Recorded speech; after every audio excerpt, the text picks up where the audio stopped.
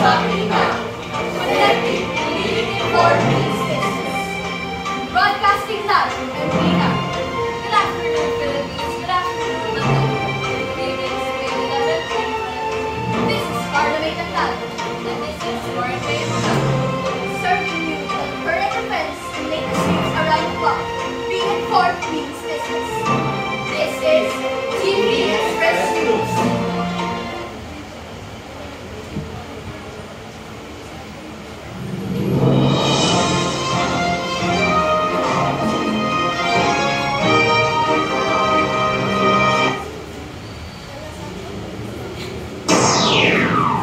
Inside story for the local news.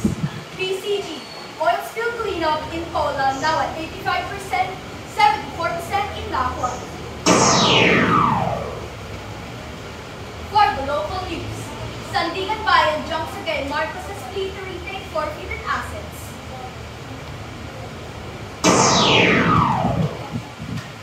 For our sports news, SEA Games 2022, Team Marobang retains title in women's duathlon. For our showbiz news, Pia works back to sell condo units as she moves to the next chapter of life.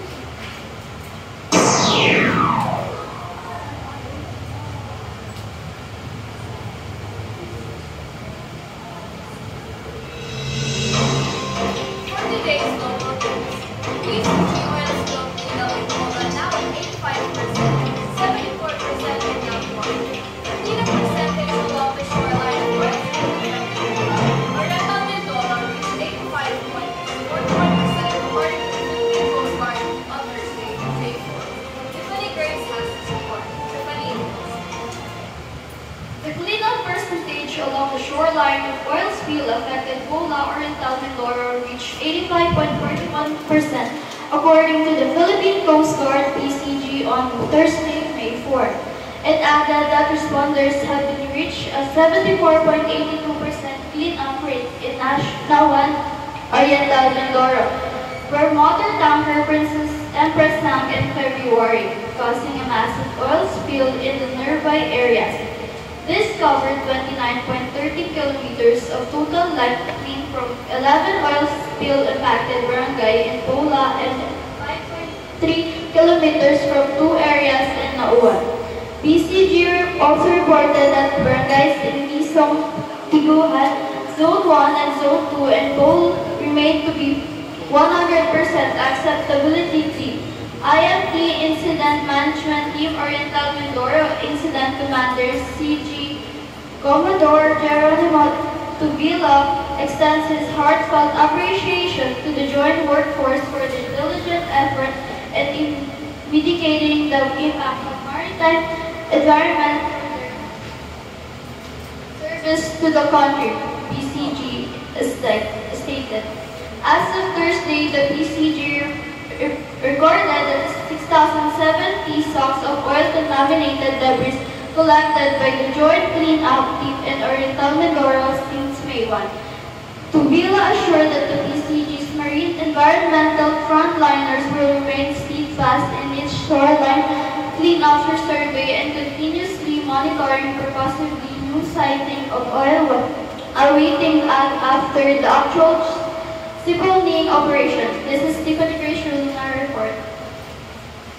Thank you, Tiffany, for that report. And now for our national news. Sandigan Bayan jumps again Marcos's plea to retake forfeited assets. Sandigan Bayan, the country's anti-graft court, denied former First Lady Imelda Marcos and her daughter Irene Marcos Araneto's request to reacquire their forfeited ill-gotten wealth. Here's Vince Fating for more details. Vince? The Sandigan Bayan, the country's anti-graft court, denied former First Lady Imelda Marcos and her daughter Irene Marcos Arneta's request to require their forfeited ill-gotten wealth. In a page 15 resolution dated May 4, 2023, Sandigan Bayan 4th Division denied dated May 4, 2023, Sandigan Bayan Marcos motion for reconciliation that sought to reverse the Marcos Court's January 25, 2023 ruling Barry, Imelda, and Irene from reviving their claims to the state's assets. The court denies the instant motion for lack of merit. The court thus maintains its earliness pronouncement in the resolution dated 25 January 2023. The Sandigang Bayan said, Associate Justice Michael Frederick Musby penned the resolution, while Associate Justices Maria Teresa Mendoza Arcega and Marian Corpus Manalak concurred in their plea. The Marcoses sought the required billions of assets considered ill-gotten wealth and forbidden, and those surrounded by cronies in exchange for legal immunity. This is Ms. Matthew Dihandok reporting. Time check. It's 1:25 in the afternoon. Don't change your station. We'll be right back with more news after the commercial.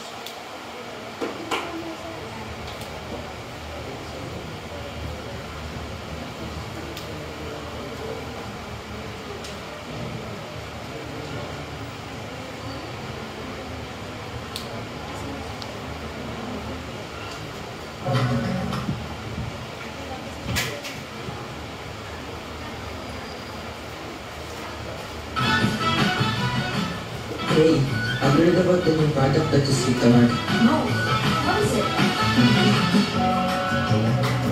Really? Tell me more. It's called Clean Aeros. It's a revolutionary cleaning solution that will make your life so much easier. Well, it's a multi-purpose cleaner that can be used on almost any surface. It's also eco-friendly and safe for kids and pets. That sounds amazing. I'm always looking for the ways to make cleaning easier.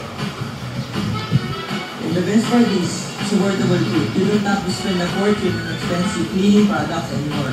Interesting. Where I can get it? You can find it at your local grocery store or online. Trust me, once you try it, you will never go back to your old cleaning routine. Thanks for telling me about it. I can wait to try it out. You're welcome anytime. Let's make cleaning a breeze with Clean Aeros.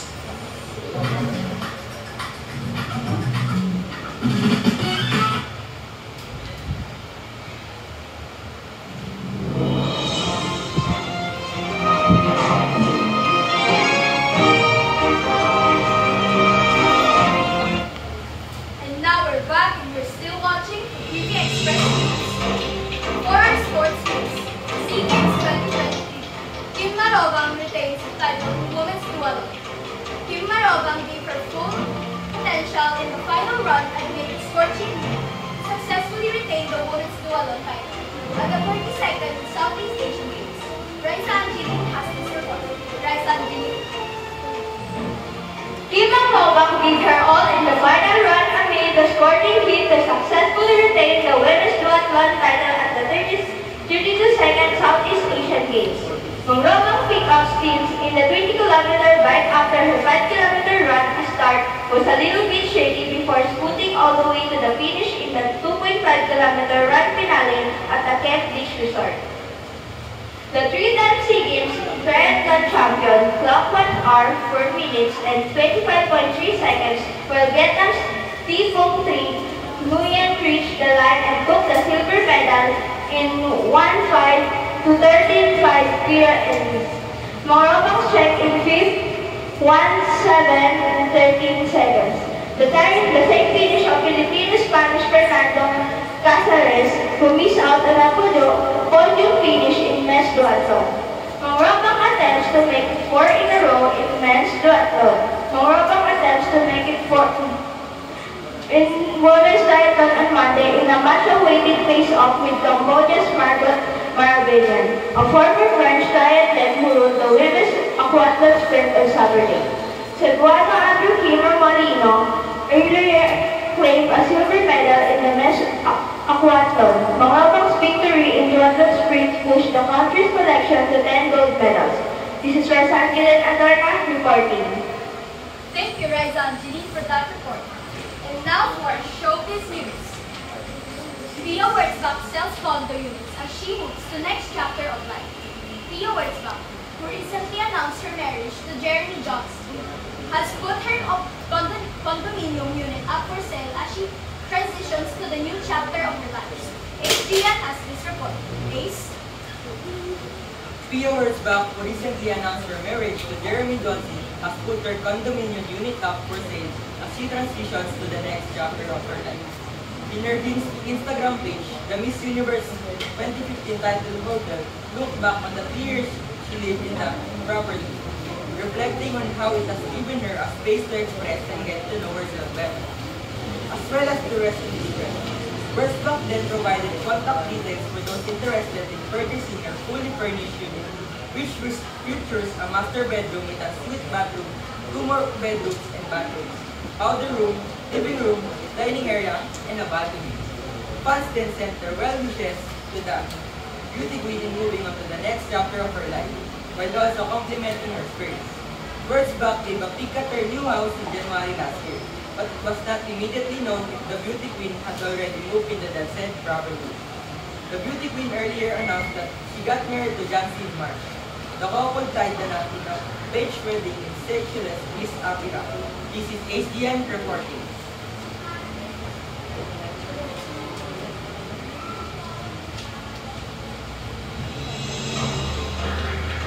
And that's the latest news for today. Thank you. Be informed means business. Again, this is Carlo Candado, Martin Mayang Cabago, Miss Manualdo, Raisa Angeline Adorna. and HDN Recap. Focus on balanced use without biased views. See you again next time for another minute of TV Express.